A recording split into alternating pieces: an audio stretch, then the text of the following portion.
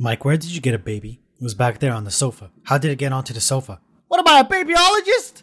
I found it, but I didn't put it there. Don't wake it up. Why not? Because then we'll all pay the price. That doesn't make sense. Mike, some poor couple is looking for their baby. You need to call the police. Why on earth would I do that? Because it's the right thing to do. Finders keepers. Finders keepers does not apply to babies. Does in this house. How does it apply to babies in this house? Because our house is a sovereign nation. We declared independence. When did we do that? As soon as I saw the baby. That's illegal. Not in this country. But it was born in the USA and is illegally immigrating into our nation. What does that warrant in regards to our laws? Illegal immigration is punishable by death. You cannot kill the baby. Why not? It's just a baby. That's not a baby, Mike. It is just a baby. What do you mean? How do you think that's a regular baby? It's in a Halloween costume. What difference does it make? The costume?